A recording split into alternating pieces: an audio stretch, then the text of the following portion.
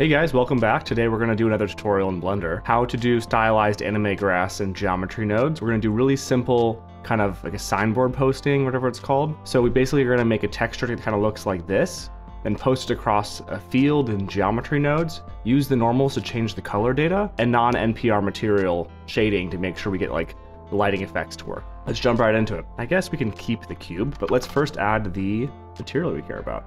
We go to image, mesh plane. That's what we want. And I made a texture, I think called like grass card. There we go, nice.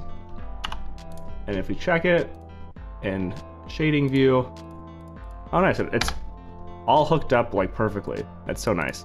So if you look at this, we go to the shading to make sure we do it correctly. So I pulled it in as the image plane, which is good. But basically the important thing is making sure you make a PNG file and you have it make sure that the alpha goes to the alpha and the base color goes to the base color. And then you should be good to go. And then if you are not seeing it like clip through and be transparent, then you might need to go into your material properties, which I think is here. And then you need to go to rendered mode, ray traced, transmission. That way it will go through. Whenever I'm doing clear or transparent materials, I keep on forgetting to do that, and I keep on getting like really bad results, and I'm like, what am I doing wrong? So anyways, now you know. This is what we're gonna scatter across a large field. So then what we're gonna do for the field is make a new plane, mesh plane, great, center the camera, and then let's just scale it up by like 3, and let's do scale, apply the scale, and we can just do GeometryNodes new, distribute points on faces, nice. And then we can say join geometry to pull in that plane data as well. And then we're gonna pull in this grass card, which is spelled wrong because I can never type anything correctly. There we go. Nice. And so then what we're gonna do is we're gonna take this and then do instance on points. And we're gonna pull this card. There we go. Whoops. Here. Tab A to grab everything. Let's just make this centered. Grab Z and pull this up. That's good. Whoops, no it's not. Actually what we should just do is grab the bottom face right here, or the bottom side. Shift S. Cursor to selected, tab out, right click. Set origin to 3D cursor. There we go. Now it's exactly where we want it. And then we can do Shift S, cursor to origin, which is good. Tab back out. I think we're good to go.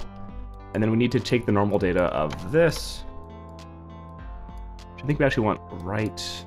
I always forget too. Let's find out. So align rotation to vector. This is gonna go here.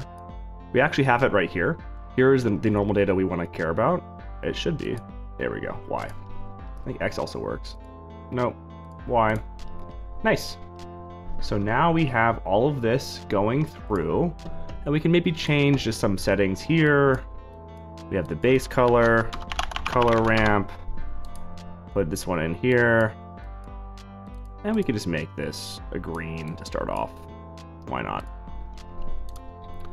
And we're like halfway done. Like, wow, we did it, it's done, hooray! No, but the main thing we gotta work with is the randomization with scale and stuff like that. So we'll do that in the next couple spots. So we're gonna say scale instances. That's what we want. Okay, then random value. We can pop this in here. And let's go from like 0.2 to 1.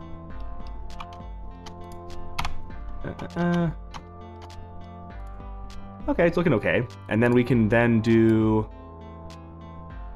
the rotation. So rotate instances. So the same thing.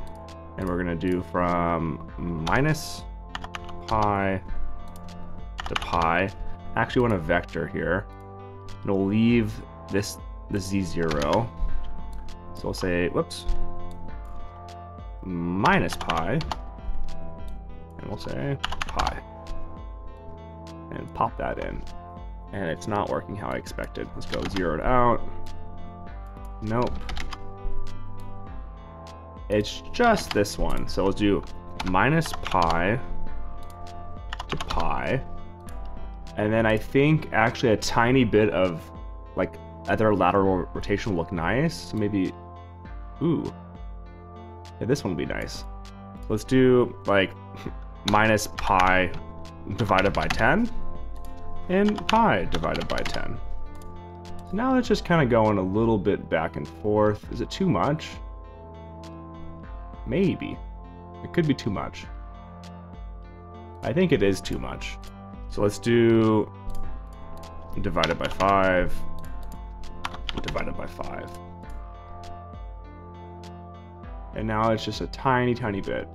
And now we need to kind of push the normal data through and make sure that that's captured so we can have that data also going through to the actual texture. Store named attribute. Store named attribute. We'll call this a vector.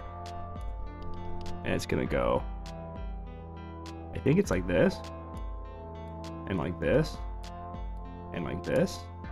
So it's still flowing through, which is good. We're gonna say grass norm. And because you guys are watching, I'm gonna have clean variables. When I was doing this myself, I kind of just didn't care at all. Attribute grass norm. Now let's see. Is the color data working? No. Object instancer. Is this working at all? Hello? Oh wait, the normal's all the same. Okay, this is all the same in normal because it's gonna be, this plane has not been subdivided. So let's tab in, right click, subdivide, subdivide. And then let's go to 1 and let's do grab Z, pull this up a little bit. There we go. Tab and control 2 to get a subserve. Okay, now we should be getting different values if we did this correctly. Nope. So then let's go back to GeoNodes and let's figure out where we're going wrong here. Maybe this works now. Let's do point object instancer. That's good to know. So I just double checked for you guys. So it can work either here or here. So if I mute this one, unmute here, it works. It said face. It's the same thing. And then if we mute here, it also works. So I think just for clean use of nodes, I would put it after the distribute points on faces. It makes more sense logically too. So cool.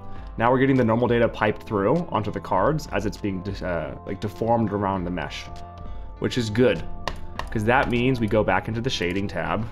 We look at this.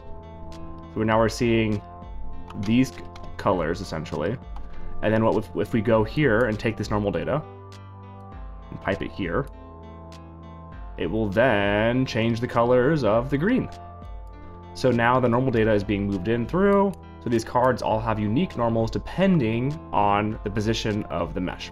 So if we look at the layout again, and we really just mess it up, let's actually increase the density a little bit, 30, a bit better. Let's make it bigger. Let's crash my computer, not 500, let's do 50. And okay, so now we're looking at the grass here, right? Tab in, let's grab some other points, or maybe we can even A to grab everything, right click, subdivide one more time, grab down, and let's do proportional editing. So do O, or we can just click the button up top and choose different fall offs. Let's choose smooth, that's fine.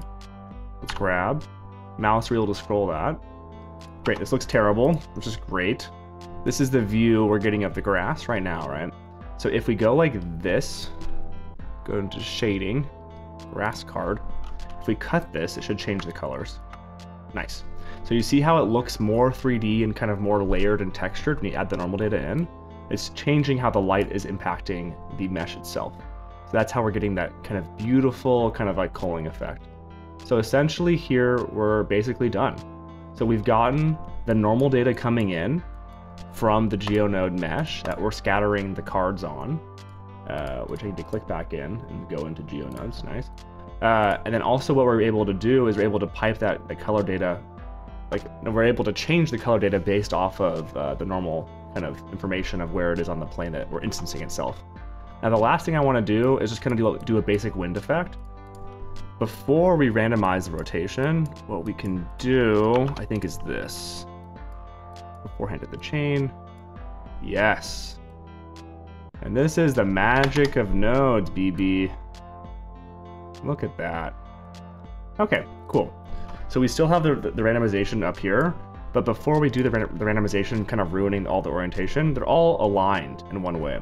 So this makes it very easy to do fake wind. So now all we gotta do is put in a noise texture to kind of make this go across over time. So let's do a wave texture.